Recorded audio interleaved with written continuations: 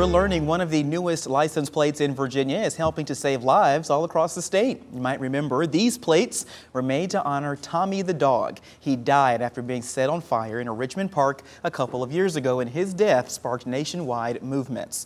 Donations for the Richmond Animal Care and Control started pouring in like never before, and his story went viral on social media. Now, eventually, Tommy got his own designated license plate, and according to RACC, they've already raised more than $3,000. That money, yeah. Oh, I'm sorry, $30,000. Excuse me, $30,000. That money is going to the shelter's Tommy Fund, which will be used to support homeless animals.